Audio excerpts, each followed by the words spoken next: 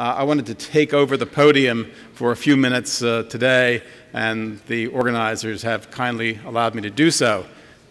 And I am doing this for two reasons. First, on behalf of my colleague, Eric Green, who's the director of the Companion Institute running TCGA, namely the National Human Genome Research Institute, and we wanted to express our appreciation and admiration for what has happened in this program.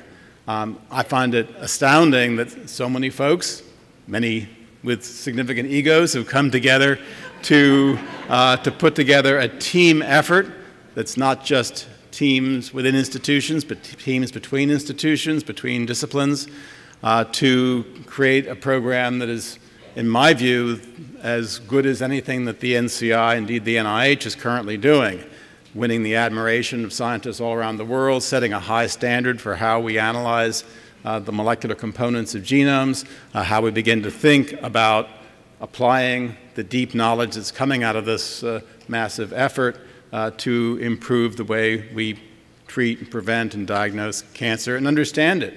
Furthermore, as you've been hearing from some of the recent talks, much of the science that has been created through this program is now informing a number of other studies of what one could and should call basic science, understanding of how replication works and how proteins interact and how proteins are structured and how mutation occurs.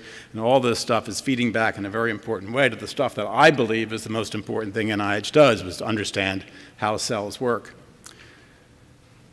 The second reason I wanted to take the podium for a couple of minutes is to introduce the keynote speaker, my friend Bill Sellers. And I want to point out to you that his selection as the keynote speaker was made for a number of important reasons.